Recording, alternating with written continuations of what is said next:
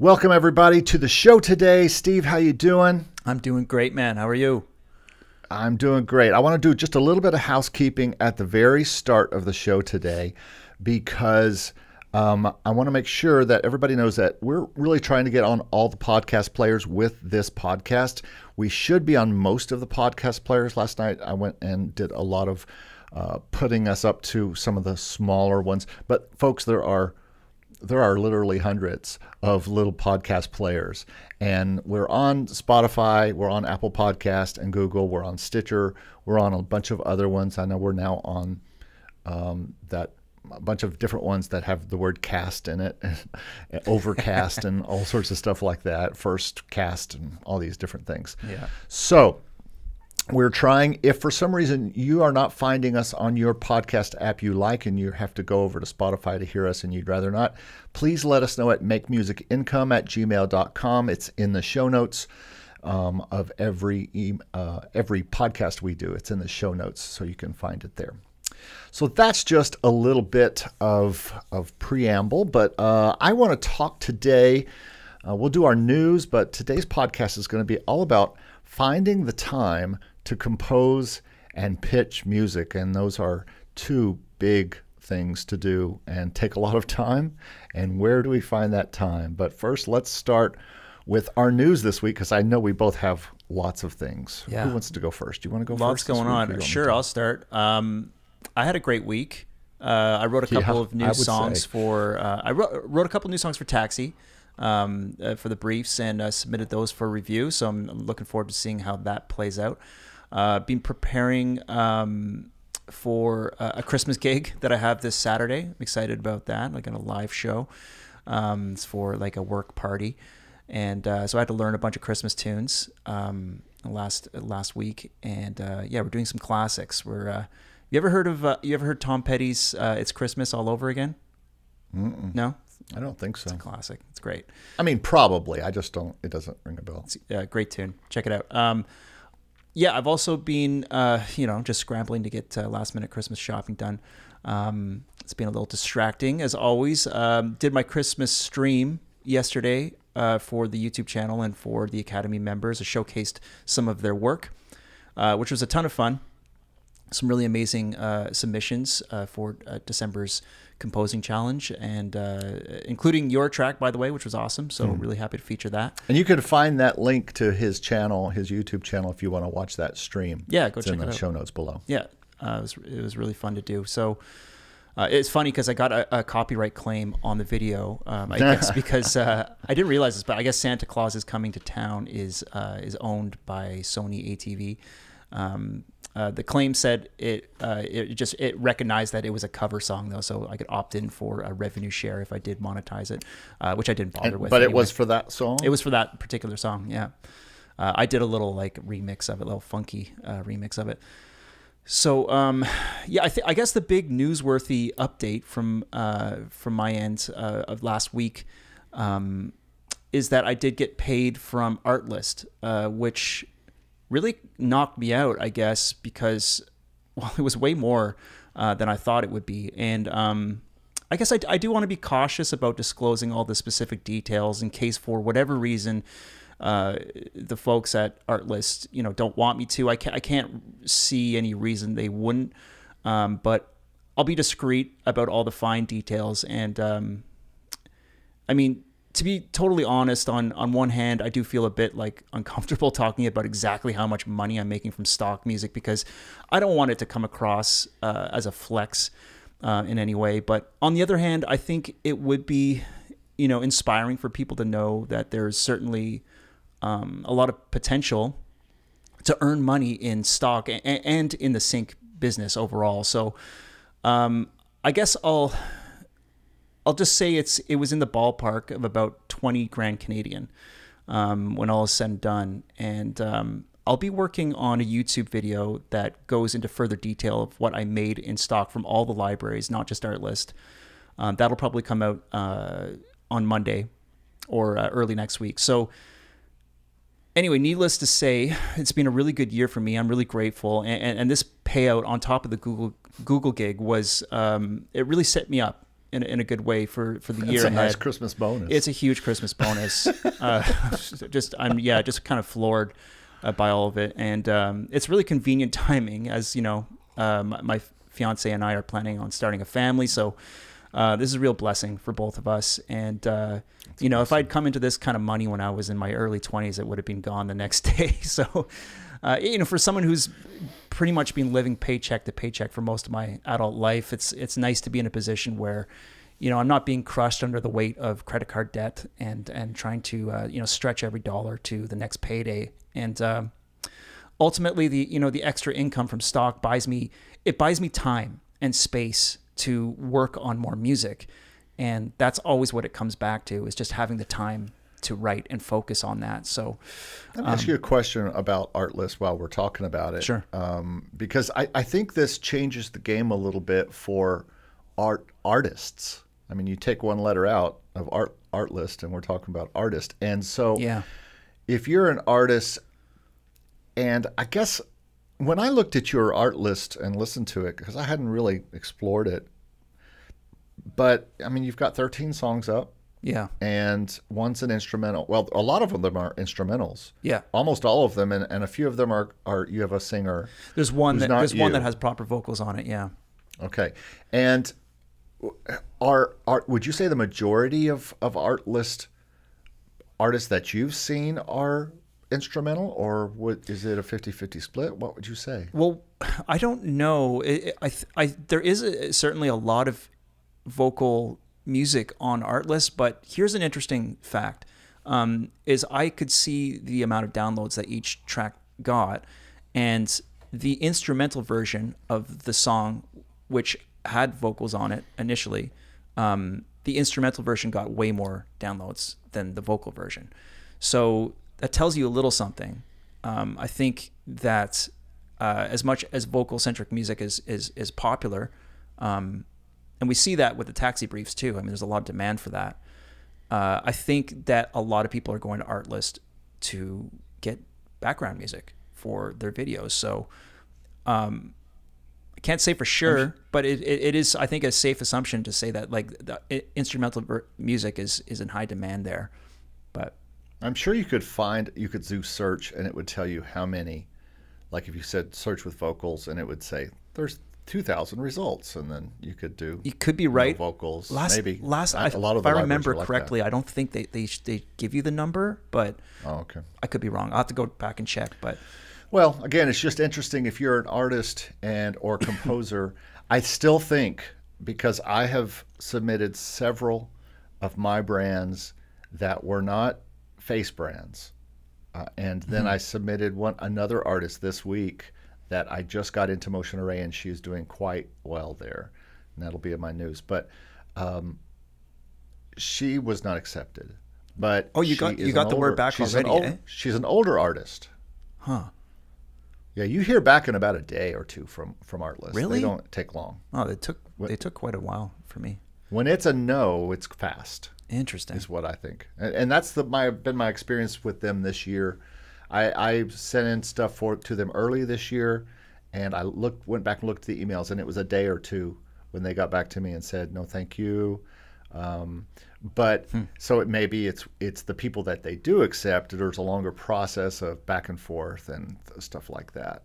But I do think if you look at the Artlist artists, it's a certain demographic as far as age. A little bit on the younger side. Yeah, I mean, there's some composers, film composer kind of like type personalities on the site, which I think are probably in my age range, like 30s, 40s. But yeah, no, I do think that you're right. Looking through the range of artists that they have on there, I do see a lot of young artists that are writing like. But dude, that's the music business. It is. When has that ever been different? Since the 1950s? I mean, or maybe 60s. I mean, the A&R people have always been looking for 20-year-old phenoms and 25-year-old stars and 30-year-old stars. They rarely are looking for 50-something-year-old stars. Right. So, because their audience isn't, radio and all that kind of stuff, and Spotify is a younger demographics. So it Yeah. only makes sense. Yeah, that's a good observation. But Yeah. that is so great, man, because that is we've been waiting to hear that news, and so I'm super happy for you. Thanks, man. Yeah, I mean, it's a huge shout out great to stuff. Artlist for for making it possible. It's really it just knocked me out. I feel really blessed for the opportunity, and like I said, it's going to really set me up for a lot of composing next year. I'm stoked. One more quick announcement I should make before you dive into your weekly review is that I mentioned this on my live stream yesterday. I have a new MIDI pack up on productionmusictools.com. It's called Pop Strings. And it's just it's about 50 progressions, short string progressions that are kind of compatible with like sort of pop arrangements. Just fun stuff. All the sales of that from 100% of the sales from that from now until January 1st is going to charity. So if anyone's interested, cool. check that out. And I'll probably make a donation on top of that to the St. James Music Academy here in Vancouver, which is a great charity and a school for underprivileged kids to learn classical music. They teach them for free after school. It's a really great program. That's cool. I am shaking my head because I spent all morning in 3 different string libraries building basses, cellos, violas, violins, woodwinds for 2 arrangements I'm working on right now, and it's fun to do. It's just so time consuming, especially when you're really trying to build an orchestral arrangement behind an already existing pop arrangement. Yeah. And it gets so huge so fast. Yeah. And the way I do it is by combining all these different libraries I have to get a big full sound and a decent real sound. Yeah, and it sounds great. It just takes forever to orchestrate it and watch your parallel fifths and watch your parallel octaves and all the different things you have to watch theory-wise and writing. You really are literally writing sections and divisi parts. Yeah. Inside sections, and it's just it's CPU intensive and it's time consuming. So. But it pays off. It's just, yeah. It sounds great. And if I didn't have anything else to do, that it would be just, fun to do. It's funny because I bought the Abbey Road 2 strings. It sounds so good. I bought the professional version, and man, dude, I think I got like my Mac Mini has trouble handling the mic positions and stuff. It's like it's pretty laggy, so I'm thinking like, man, maybe I need to get the new M1 Mac. This one's like a few years old. No, man, I had to using 3 different libraries for every section: basses, cellos, violas. I would do all the sections, and then I would just instantly bounce them. I wouldn't even try to play all the channels. I would just instantly bounce them because I have a 2014 Mac Mini, so it really is struggling these days to keep up sometimes. Right. But boy, that Abbey Road 2, that's another one that I would think about alongside the Solos one from Audio Imperia. Oh yeah. Because those are great first chair parts. Yeah. And a great, like they said, has that Eleanor Rigby type sound. Yeah. And it reminds me of the alternative strings that they have, which is also an alternative solo strings, I think is what they call it. Maybe. Yeah. I don't have those, but I think I got all the string libraries I need. The Spitfire solo strings, the Abbey Road 2, and Spitfire chamber strings is like beautiful combination of libraries for orchestration. You get a lot out of that. But awesome. Anyway, yeah. So what's going on with you? How was your last week? I have a big long list. Okay, so first of all, regarding your live stream yesterday, we both and several other people I know bought the Native Instruments picked nylon guitar, which was a great deal at $49. It's still a great deal at $99. I think it's just a great instrument. My comment wasn't that I didn't like the fret noise. My comment is I couldn't hear enough squeaking noise. In other words, when your fingers slide up the guitar and you hear it slide and squeak. Yeah. I don't hear enough of that in this particular library. Oh, okay. Huh. Maybe I didn't turn fret noise up enough, but isn't that what fret noise is? That's what I was thinking of, just the squeak between when you move your hands up and down the neck. But No. You look at it and tell me if I'm missing something, because this was the first time I had played with it, and so I spent half the time just listening to all the picking and different combinations, thinking, "Oh, I could write a song with that. Oh, I could write a song with that." Yeah. But anyway, yeah, I did want to say that. Cool. I'll check it out. We've already talked about long videos and view time, and that's something we talked about off air, but that's something that we might do with this podcast, is put it on our YouTube channels. And these podcast talks, they go on and on sometimes because we get talking about things. We got to cut ourselves off usually. We really do. And just about your challenge thing last night about the Christmas heat, the video we're talking about was a video that you did about Christmas, a challenge to come up with Christmas songs, and then you showed it all off. Any thoughts about the next challenge for the Production Music Academy? I have been thinking about it, but I haven't really decided yet. One of the members, Mike, mentioned that it might be an interesting idea to like take one sample and then get everyone to come up with their own version of that. But not everyone is into the whole sampling like hip hop thing, so I don't know if that would be suitable for everybody. But no, I don't know, man. But I think a genre might be. I think a genre might be. I don't know much about lo-fi. Exactly, not everyone is into that, or stuff like that. So I don't know, man. Any suggestions? It would be. I'm all ears. Maybe an interesting corporate challenge. Yeah, we've been talking about that lately. Yeah, that's true. And how to do corporate in different ways, get and see everybody's version of what they feel like corporate is. Yeah, we'll just put out a corporate technology course. So that was kind of like a brand of corporate music. But yeah, corporate music is so vast and encompasses so many different genres. So you could do it in so many different ways. So it might be a cool challenge. And you might challenge people to do it not in the Audio Jungle from 4 years ago way. Yeah, Not exactly. just an A section that builds up and down only. Exactly. But do something unique with it. Do your reggae version, or do your whatever, but make it so that it could be used in a corporate presentation type of use. So, all right, royalty-free news real quickly. I am doing a new video on Motion Array that will be coming out tomorrow. Cool. And it's just something I wanted to do that was a little bit of evergreen content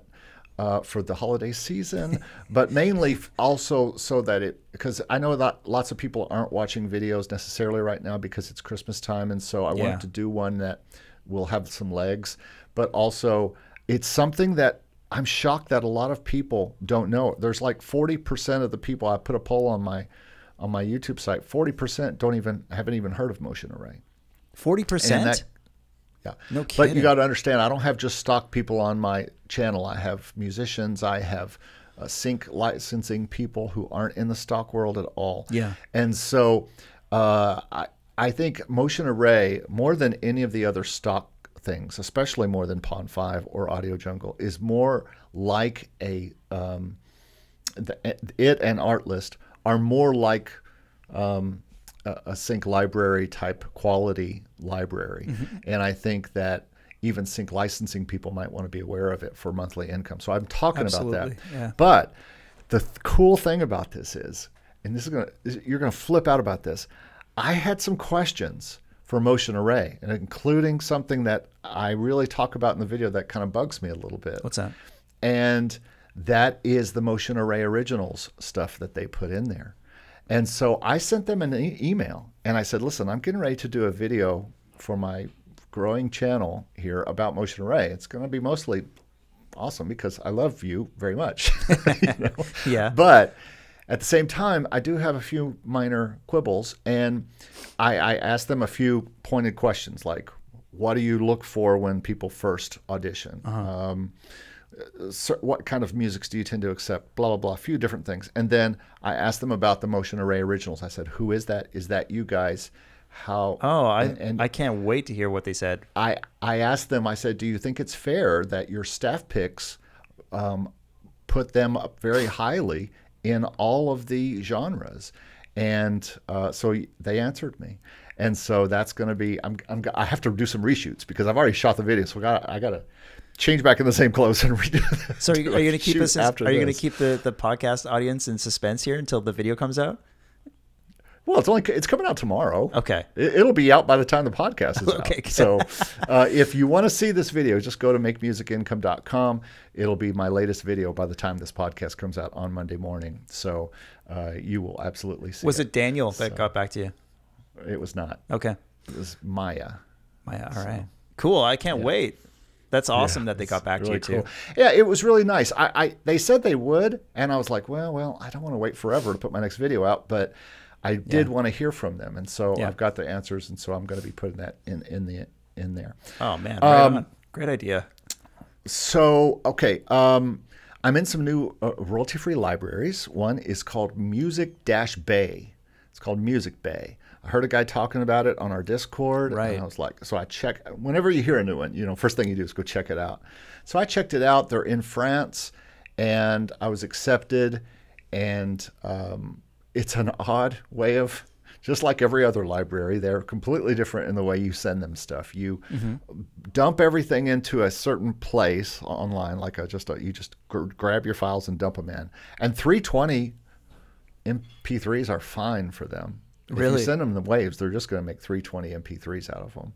Huh. And then you have to fill out a sheet, like a Word file. They just give you a Word file and they ask you for the description, the tags, and blah, blah, blah, blah, blah. And you just copy and paste them in there and tell them the tempo and the time, running time. And that's how you submit. It's different. So, Crazy. But they're super nice. Cool. Really nice to talk to. So I'll let you know how that goes. They're not taking any more submissions till January 5th because of the holidays. So non-exclusive? And then I joined another one called I've joined Jamendo. I've heard of I'm Jamendo. Still kind of putting stuff up there. They ask not to put more than a little bit up at a time, so they have time to really put it out, which I thought was cool. And so, and they have a whole streaming side. So we'll see how that goes. And then what was the other new one that I'm submitting to? I didn't write it down. Well, I'll remember next time. I'll talk about it. Are these all non-exclusive libraries? Yep. Cool. Yeah, all non-exclusive. That's exciting. And then I was contacted by another library to do buyout stuff for $50 to $100 per tune. So I don't quite know if I'm going to do that yet. It's all non-exclusive. It's all like for a non-exclusive library. Well, actually, it would be an exclusive library. And I would imagine if they're doing so buyouts, we're still kind of going back and forth about this. But in my opinion, if it's stuff that I can write, and you write for them monthly, and they pay you monthly, and they give you 6 to 10 songs per month. So to me, that if that looks like a $300 to $500 income, extra income per month for me to write some 2-minute, 3-minute non-exclusive pieces, that like the ones I've already sent them, might be something I do. A lot of people would look at that and go, "Why in the world would you give your babies away for $50 or $100?" And I'm like, well, you may never make $50 or $100 on a stock song that you make. Well, you make a lot of babies too. And I make a lot of babies. So yeah, I think that's the thing to really consider is it. I look at composing like it's my job, and every composition needs to go out and make something. And so you're going to have some of your kids who go out and work part-time jobs. You're going to have some kids who you sell off into hard labor. This is terrible. You're going to have some kids who become superstars and set you up for retirement, Yeah. So that's the way I think of it. Did they ask you for any particular kind of music, or are they looking for anything? I just sent them a bunch of different kinds, and they told me which ones they liked. They didn't particularly like Christmas music, and now there's another library I'm talking to in Luxembourg. Oh no, Jamendo is the second one because they're in Luxembourg. Okay, so that's another one, and they do like Christmas music. Pond 5, little news. We've been talking about it on Discord. They have done away with previews. Yeah, that's interesting. Like. But I you know what? It was funny seeing the conversation on Discord because I think a lot of people were really shocked. But I predicted that they'd give the response that they did, which is that they're just not necessary anymore. Artlist never had previews, and I'm just assuming it's just the technology has gotten good enough for that they're just it's totally unnecessary at this point. Well, both Spotify and YouTube have ways to hear what's being played and pay whoever owns it. Yes, exactly. Which is another argument for Content ID now. You might have to start thinking about that. And I even got in the response I got from Motion Array asking them specifically about Content ID. They did say that they do suggest, and we've heard this before, that they do suggest everyone puts everything in Content ID. Interesting. I asked them if people were filtered out a lot because they are on Content ID, and they said they do not have stats for that. So I can tell you that. I asked them about that, and I asked them about PROs, and they said we don't have stats on how many people choose PRO stuff versus not PRO stuff. Yeah. But we do suggest everyone puts everything in PROs. You know, just hearing the story, like the occasional horror story that, you know, people like that guy who on Discord just recently mentioned that, you know, he found his tracks on someone else's Spotify account. It had all been stolen from him. These are tracks that presumably were downloaded from stock libraries. That's horrible, man. Like, that's the kind of stuff that just that, you know, I'm like always worried that that's going to happen to me. So if you're registered through your PRO and you are also have your songs, one of the things you don't have to do, and I know this because I do this for clients, I will help them register cover songs that they want to put on Spotify. And in the past, you had to give an estimation of how many streams you think the song might get, and then pay for those streams. You had to pay the mechanical royalties for that. Okay. They don't ask you to do that anymore. Right. Because they can trace it now and trace it back to who it belongs to now. So I don't know the black magic behind all this, but that is something that if you are putting your stuff in your PRO and putting your stuff in Content ID, you may not have to be worried about that anymore, which is why the artists of the world and the exclusive sync licensing people of the world, they want the Content ID rights so that they make sure they get all the monies for the songs that are in their catalogs if somebody should take them and put them on YouTube or whatever. Yeah, well, I got to actually, you know, that's come back to a previous conversation we had about the confusion around what Artlist is doing in regards to actually digitally fingerprinting the music that you send them, because I would like to believe that that through, you know, the deal that I have with Artlist, that they're able to track any illegal use of the music in some way or another. I should ask them, you know, if they are. But I think they put it on Content ID, don't they? Yeah, like I just don't know what that looks like, you know. Well, all that Content ID money comes back to them if someone uses it. I'm sure that's what they're doing, and so that makes me think anything we're putting up to Motion Array, we need to make sure we have in Content ID and not worry about things being filtered out for Content ID, right? Because even Motion Array said this is not a concern for most of our clients. They know how to get around the copyright claim if they desire to. Yeah. So it's something that I'm looking now at. How do I get Content ID on my entire catalog? Which I do have a fast way to do it through SongTrader, actually.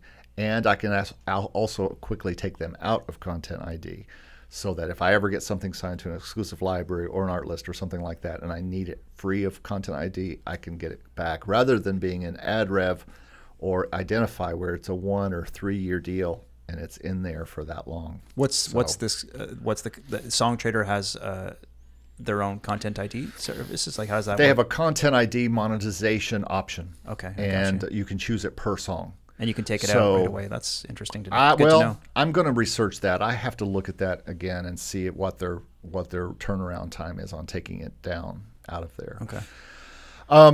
Motion Array and Audio Jungle are both running about 7 days right now as far as getting things back. So if you are wanting to get any Christmas music in, it's the 16th today. Of course, by the time this comes out, it'll be the 20th or so it'll be a little too late. But just so people know, there's been some questions about how long it takes to get stuff into Motion Array or Audio Jungle. And if you are a person in royalty-free libraries, it's about 7 days right now on both. Mm-hmm. That's what I'm seeing.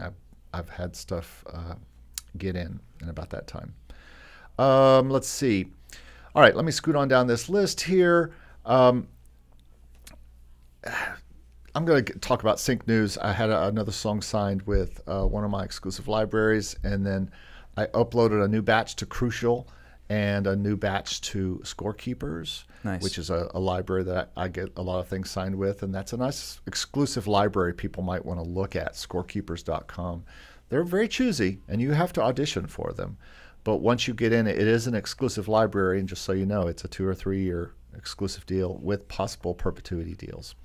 But scorekeepers.com, I believe it's Scorekeepers. It might be scorekeepersmusic.com. But anyway, it's a pretty good library. Sweet. You should look at it yourself. Yeah. What kind of stuff are you sending them? What kind of stuff is getting signed? Well, look at their name, Scorekeepers. It's mostly Orchestral type stuff, or? non-vocal music, but they've taken some vocal music. They've also said, "We love this song. Can we just have the instrumental version?" Okay. So again, they're looking for score and back scene stuff. So the majority has been instrumental. Okay. I bet they do, and sometimes they tell you what they're looking for, and they also have a thing of what they're not looking for. So yeah, it's a good one to look at. Cool. I tracked on 2 libraries last week in Nashville. Well, I tracked on the country library last week. We did a country tracking day, and still working on my classical piano sonatas library for Sony BMG. Nice. And the only last thing I want to say, other than being involved in stock music and sync music, and with all these different libraries, including Motion Array, which is certainly worth any time you put into it once you're in it. I'm not sure I can say that about the other libraries. Now, I'll always put stuff in Pond 5 just because it's a nice, easy little library that I use to pull stuff from. And probably Audio Jungle, since I get paid by that one and Pond 5 and Motion Array every single month almost. Mm-hmm. Their 15th of the month income, if you know what I mean. You get some money, Yep. It's like a payday now of $300 to $500 or $600, for me anyway. But I'm wondering how much am I going to put into each of these? Am I going to continue to fool around with VFine and any other library that's only making me a little bit of money that I haven't even been paid for yet, and do even fool with them for a possible $50 check later down the road? Like 123rf.com, I got a check last month for $50, but my first sale was in January. So is it worth 12 months of uploading to this library of my time to get a $50 check at the end of the year for however many sales I had to get over $50? And so I'm really looking at that. And then I'm also looking at sync music. How hard do I work at trying to go out and get shows and get relationships versus just feeding these libraries, these exclusive libraries that have already music supervisors and people coming to them and finding the songs and using them? Am I better off to focus on the sync libraries? Now, if you talk to Jesse at Sync My Music, he's going to say yes, yes, 1,000 times yes. You're better off putting your music into these exclusive libraries and letting the libraries do the work. Yeah. And then if you talk to Daniel at Stock Music, he's going to say, no, you should do whatever you want. Put it up to the stock stuff. Have it up tomorrow. Get paid next month on the 15th. So I think there is a place that all of us as composers and producers have to get to eventually. And I am trying to find what that's going to be for 2022. Yeah. What I'm going to put after all this experimentation this year and the successes and the mediocre results from other things, where do I really put my time? Because as you know, we're both so busy that you have a limited amount of time to spend. And we've got our channels, and we've got this podcast, and we've got all these other things where at some point there's a breaking point of how much you can do. Yeah, 100%. This is a really interesting question and something I think about a lot. For me, in like the way I see it, like $50 for almost a year's worth of uploading music is absolutely not worth your time. That being said, it's like if you can push out a lot of stuff quickly and you're making $50 a month from, 3 or 4 different libraries, like Pond 5. I mean, I got a Dancing Bear in my email the other day, and I got a sale on 100 Audio. I got a sale on Audio Jungle. I'm going to get payouts for $50-ish for the month. And if you can do that on like four Audio libraries, Jungle then and it's Pond like 5. it's worth it, I guess. $200 is not, it's a decent amount of money.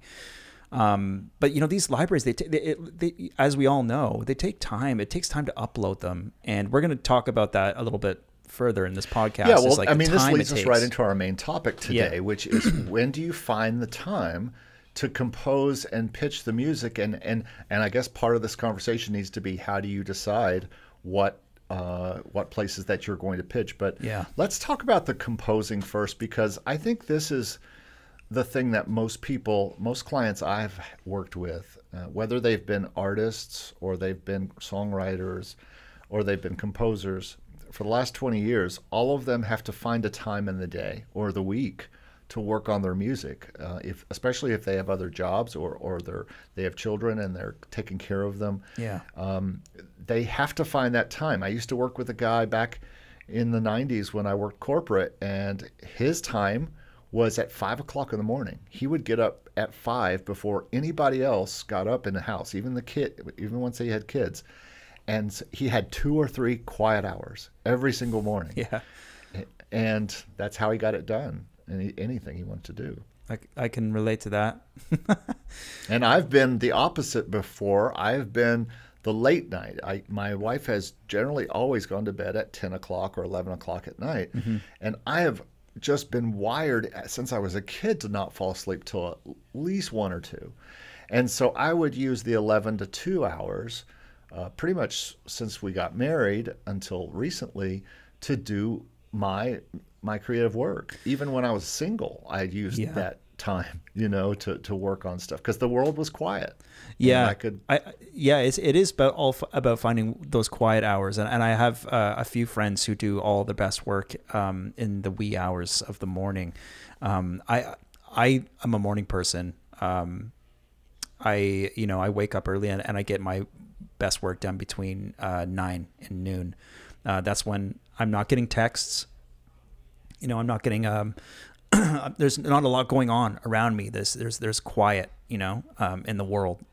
And then things start to kind of just hit me from all angles as soon as around noon, early afternoon. And I have to switch gears into doing something that's not creative.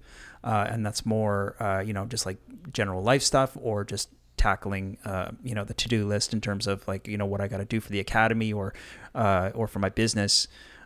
Stuff that doesn't require a lot of creative focus, but the stuff that does require creative energy, which is composing, I need the world around me to be very quiet, and I need it takes a lot of brain power. It takes a lot of brain power and a lot of concentration, and I need calm and chillness around me in order to execute that properly. There is time. There is time for you to do that. You just have to find it in your life. It might be Saturdays or Sundays. Mm-hmm. It might be the entire day on Sunday when you used to just lay around and watch football, or you would just do nothing and read the paper and nap or whatever. If you really are focused on your composing, it's going to be then about composing and putting that time in there. And it doesn't necessarily have to be composing. It could be that you're a musician, you just need to practice. Yeah. You just need to work on your instrument, or you need to write, you're a songwriter and you really need to work on the songs that you have. And then there is the pitching side, which is a whole different muscle in your brain than composing. You still have to be somewhat creative in order to pitch correctly to the libraries that you're going to put stuff up to. Mm-hmm. And it doesn't matter what kind of licensing you're doing. You're going to have to be creative on where you find these. You're always on the lookout. Just like I told you, I saw a guy mention a library I'd never heard of. I'm in it in a week, or less. And I think that's just a bit of, you've got to have that time to, and that could happen during your creative time, your quiet time, or it could happen in your afternoon time when you're a little bit more focused on projects that don't require you to be creative.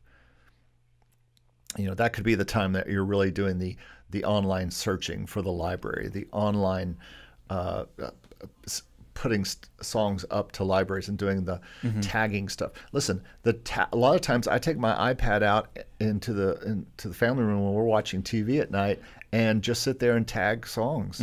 And go. I've already uploaded them. I just have to go through now and tag them and do and copy the descriptions from Pond 5 and copy the tags from Pond 5 and copy the running time and do all the things that you have to do. There's a few libraries that I can do that with. So, yeah, I hate that stuff. I hate spending time uploading. I feel like a sense of resentment about anything that takes away from the time that I get to be creative. And I'm admittedly terrible at carving out the amount of proper time it takes to pitch and to do research, because that's another big part of it. Lately, I've been thinking, and this is another reason why I love Taxi, is because I'll gladly pay someone else to do this kind of stuff for me and pitch my music. I've been thinking a lot lately, and this came up in the Discord. Someone mentioned that they, what were the thoughts generally about hiring a virtual assistant, and these kinds of services exist online.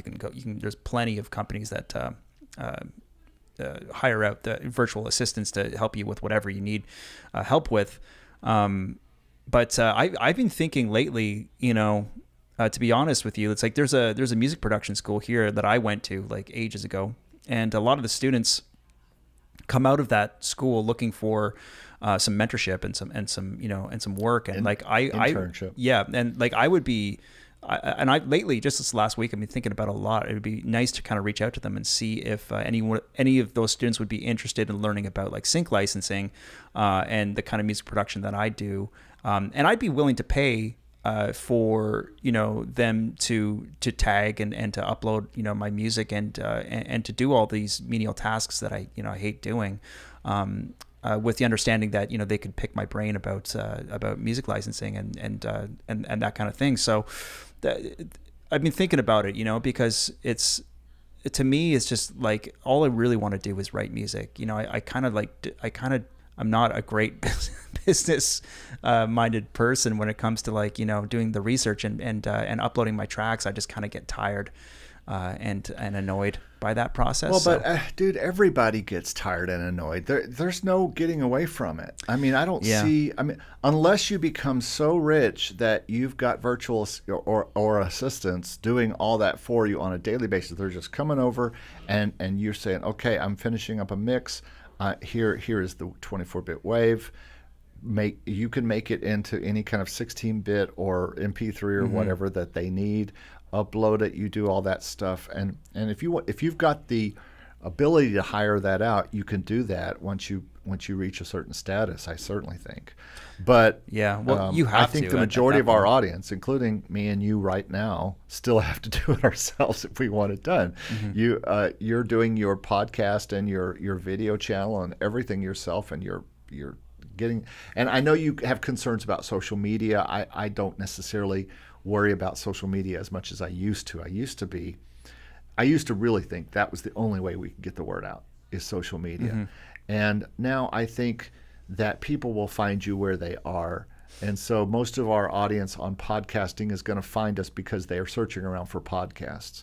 Most of our audience on YouTube finds us because they're YouTube people looking at different channels and looking for channels to follow. Most of the people that you find on Facebook, and then you start a Facebook group, are going to be Facebookers just sitting around bored looking for information on this. Same with Instagram, same with all of these things, even TikTok. So I think to some extent we're going to have to do it, but I know what you mean. My biggest thing that I hate right now is getting to the end of a day and feeling like I don't have enough hours to get everything done, and I didn't accomplish everything I wanted to accomplish in that day. Dude, that's like every single day for me. Yeah. Every single day I go to bed thinking like, I didn't do enough. It's like a brutal feeling. And most people would look at us and go, they do so much. Yeah. I mean, it's relative. How could they feel like that? But you know what? Mozart felt like that. Yeah. Bach felt like that.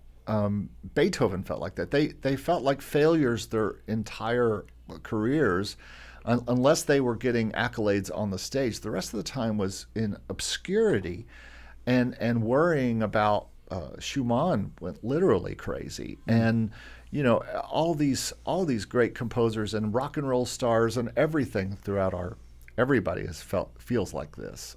You wouldn't believe the amount of amazing people that tell this same story. You've probably heard it a million times on VH1 or Behind the Music or whatever. Yeah. So that's a natural thing, I think, that we're both feeling, and it's just because we have such an appetite and we're just so got a lot of ideas to get things done. A lot of ideas kicking around, and not enough time to execute them all. But yeah, it's the dream. Having that help is the dream. Having that help is the dream, and it would sure be nice to have some assistance and carve out more time. I will say this podcast is going to come out on December 20th, which is right before the holidays, and these next 2 weeks are going to be slower weeks. Mm-hmm. You may not work as much in these next 2 weeks, and these are going to be great times to do more composing. Get caught up. You don't do any pitching during this time. Maybe you just have more quiet time than usual. That's true. And it's a time I get a lot extra done. Yeah, good. A lot of times. Good point. I'll probably be writing music on Christmas Day. And this all depends on your goals. Are you trying to be a serious composer and make music income, or is this like kind of just a fun thing? And a lot of people listening might just be like, dude, I have a job. I'm a doctor, or I'm a lawyer. I'm not going to ever make in music what I make in my career. So I'm just kind of doing this for fun, but I do need to find that time. And even you, the non-serious or hobbyist person, or even somebody maybe doing this as a side hustle, you've got to figure out that time, and when you're going to compose, when you're going to pitch. And pitching could mean a lot of different things. Pitching could mean putting it in Motion Array, or finding exclusive libraries, or finding an A&R or a record company that might be interested in your music, or finding a publisher. Yeah, all these things. Well, we saw it in the survey results. I mean, there is quite a large percentage of the people that are aspiring or endeavoring to do this full time. So I imagine that a lot of people listening do want to transition to this being like a full-time career. And like you said, in order to do that, I mean, you really, especially when you're working a job, and like I understand this, really well, because for the longest time, I was working 40 hours plus a week at a coffee shop, and I really, really wanted to quit and transition to doing music full time. And in order to do that, I had to make some sacrifices in terms of how I was spending my time outside of work. For years, I woke up, maybe 4 or 5 hours really early in the morning before I went to work, and that's when I got all my music stuff done. Then I'd go to work, do 8 hours at a busy coffee shop, and then sometimes I'd go play a gig in the evening, and that was burning the candle at both ends for me. Like, luckily that was, I did that when I was a bit younger, and it was it gets harder to do that kind of thing as you get a bit older. But that's what it took in order to, finally get to a place where I could comfortably quit that job and start relying on my music income full time. And it wasn't easy. It was really difficult, and I had to make a lot of sacrifices in terms of like what I was doing on my leisure time. Less hanging out with friends, less drinking, less partying, and less TV. Going to bed, less TV. Going to bed early and waking up, those 4 or 5 hours, precious hours before I had to get to work and working on my music. Man, that's what it took. Yeah. Well, that's a good subject, and I think we've covered that pretty well. Do you have any questions from any of your folks, or anything else that we need to cover this week? I have a few things. Yeah, there was a really interesting question that someone brought up in the Academy. One of the new members was asking about, there seemed to be like this anxiety about having having all these like social media profiles like set up before you start getting into stock. And I think that there was this this sort of like it seemed like the question that was brought forth was just like, okay, like how much does this stuff matter? Like, do you need a TikTok account? Do you need a Spotify account? Do you need all these ducks in a row before you start your journey in stock. And I really think that it's important as a beginner. Like when you're starting out in this, and if you're just starting out with stock music, like just worry about the music, man. Just get your music on those libraries. Everything else will fall into place, but you have to focus on the fundamentals, which is just writing good music. At the end of the day, that's all that really matters. Start small. Don't overwhelm yourself. Don't worry about getting all this socials, and don't worry about having different avatars for different accounts and different personalities for different types of music. Like it will all get so overwhelming for you if you're taking this all on before you've even really started uploading music onto these libraries. It's not about music. I mean, it's more about people are treating stock music libraries, which are music for use libraries, where you're putting up music for people to use. The clients are never, at least for Pond5, Audio Jungle, and I'm talking royalty-free libraries. Let's leave Artlist and Musicvine and stuff like this out of that, because that's a different kind of library, I think. Maybe. But you're talking about stuff you think about when you're an artist. When you're an artist, yeah, you want to have all that stuff set up. And yeah, if you are going to apply to Artlist, guess what? The first things they ask you are, what's your Facebook following like? What's your YouTube following like? What's this like? I know, because I just went through that in the past week, putting a few brands up there, and they ask, what are your followings on Facebook? What are they on YouTube? What are they on Instagram? So for more label type things where you're going to be judged on that, it's important. For Pond5, for Audio Jungle, all they care about is having more tunes that people can use in their YouTube videos. Yeah. It has nothing, no one's ever going to go look at your TikTok because you put something on Audio Jungle or Pond5. It's not that. This isn't a record label. This isn't even if you were going to put music on television and pitch it to music supervisors, then you might want to have all these kind of things lined up. Yeah. Because they're going to want to know what's your background and where else do audiences know of you. Yeah, I think you nailed it. It's just like if your intention is to be an artist first and foremost, then these things matter, of course. Do it. But if you just want to get some music if you just want to get your foot in the door with the music licensing stuff, just start where it's easy. Start where it's easy. Don't overwhelm yourself. Get some tracks up on Pond5. That's a great place to start. See if you make any sales there. There's a lot of other libraries like Pond5 where you can easily just kind of get started and work on your craft as a music producer first.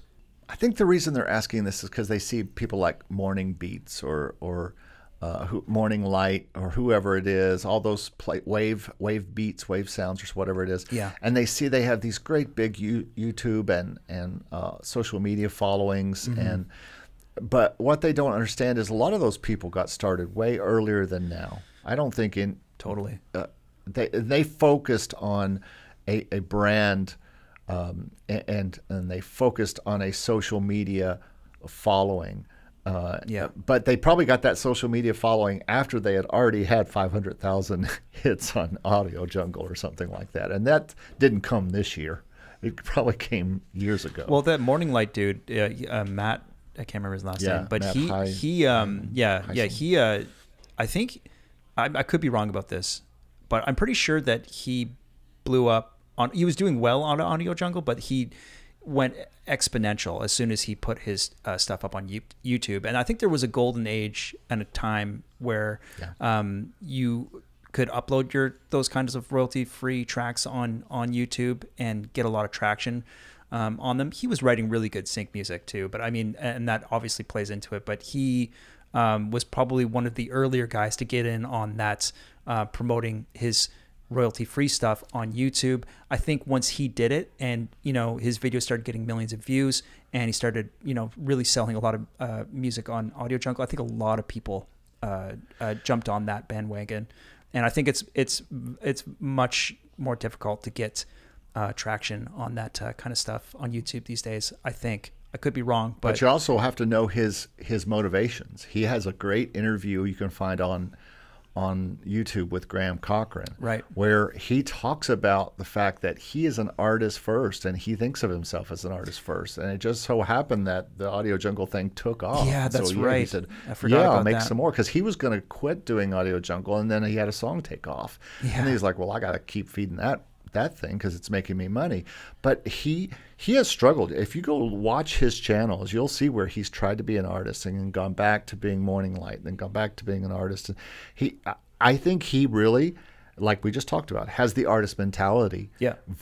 Instead of the composer for, and this is just what I see. Now, this might not be the case, but from what I see, he has and I've talked with him a few times on email and stuff like that. And he has that artist mentality. So he probably really focuses on his Instagram. If you, Stevie, if you decided that you wanted to, you could really only focus on, you could get rid of Production Academy and you could go focus on Artlist and on your Instagram and on YouTube's of just your music and your remixes and all that kind of stuff, and be Stevie and really focus on you. But you choose to focus on other people and offer advice through your channel like I do, rather than focus. I mean, Artlist is the most artist type thing you do, almost, besides your Spotify. Well, besides the band stuff, I mean, I get plenty of I get my artist fix through through the band world, and I've done that to death, right? Like, if people I don't talk about it a lot on the YouTube channel, but like that's where I come from, is just like 10 plus years of hustling in bands and doing the grind of being an artist. And it's like, I wouldn't say I'm sick of it, but it's like I've had my fill on that end. So it's nice to, and I'm always going to feel like I'm approaching this from an artist mindset, like Matt does. But I'm interested in just writing, like that's what I want to do. And if that means making income through sync music, like that's great.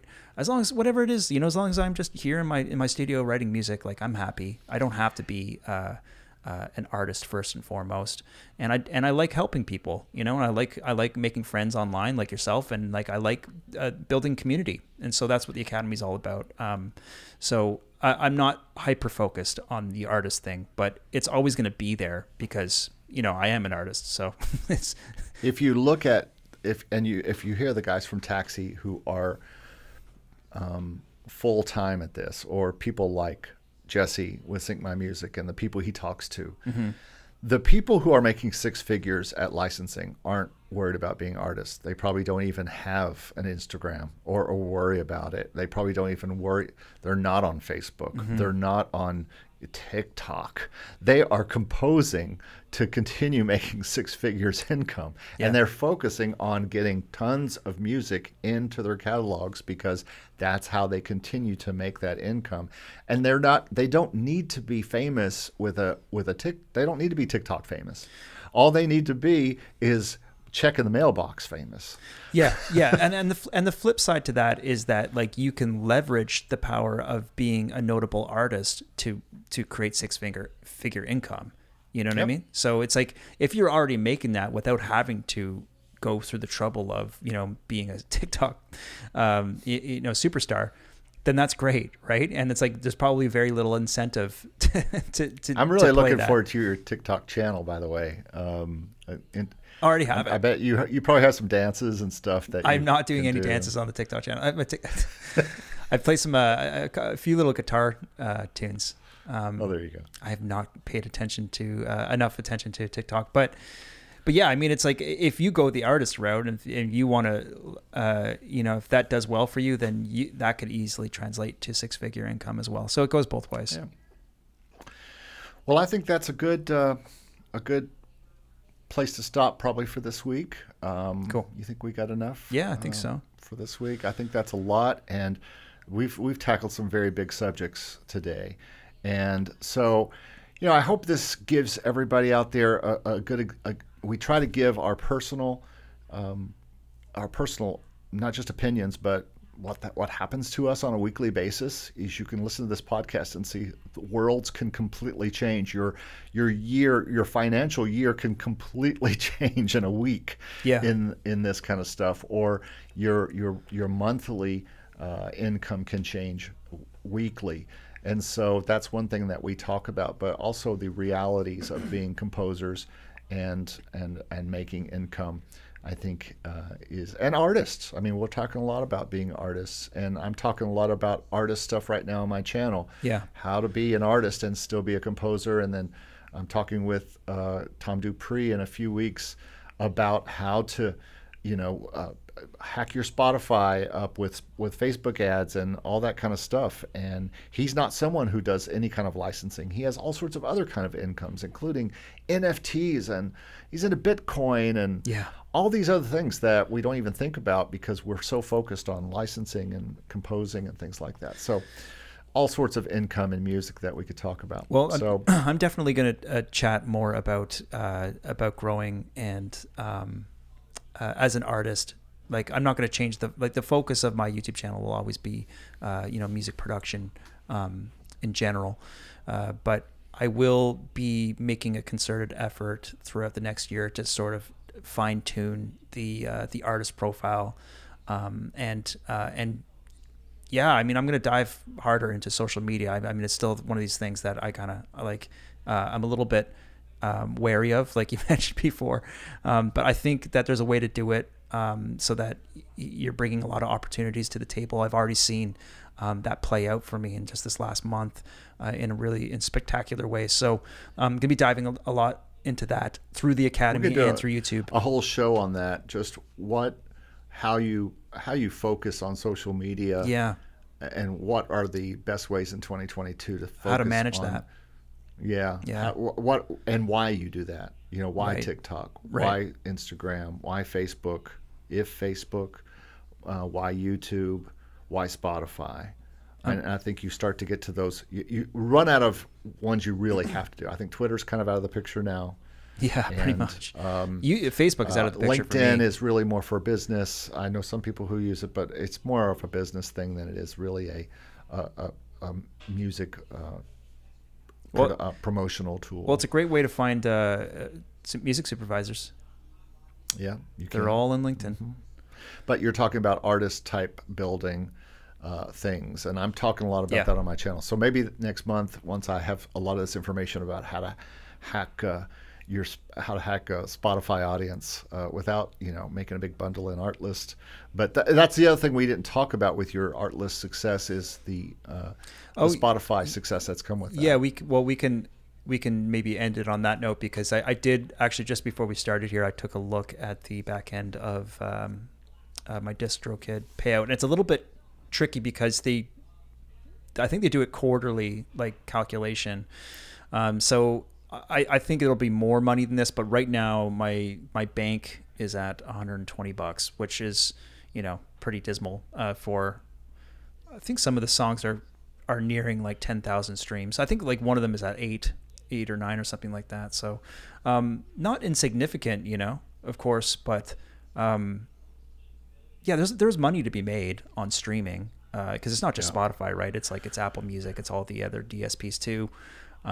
So yeah, what I'm talking about with Tom is how to do. Him and another guy named Andrew Southworth, who I hope to interview as well. They really focus on Facebook ads to rev up your following on. You're basically mining people from Facebook that are on Facebook that want to listen to Spotify and want to listen to the style that you have. Yeah, sending them to Spotify. I've heard about this. The guys from Indepreneur, I think I was telling you about them a few weeks ago. They're into that too. I'm a little skeptical that Facebook has the as the marketing power that it once had. I feel like a lot of that is moved over to Instagram. But yeah, I'm curious to hear what he has to say, and it's an interesting thing to to filter in people from Facebook ads. There's a big investment there. I think it's it's a little risky in terms of like the payoff. Well, we get into in our interview about where you break even and where you start making profit. Right. So that'll be part of that interview. We'll talk about it. Yeah, looking forward to that interview. Yeah. All right, man. Well, great talking with you as usual. And everybody out there, I hope you just keep making music income, find time to compose and pitch. And if you have any questions, you can get in touch with us in the information below. And yeah, happy holidays. Merry Christmas to everyone. Absolutely.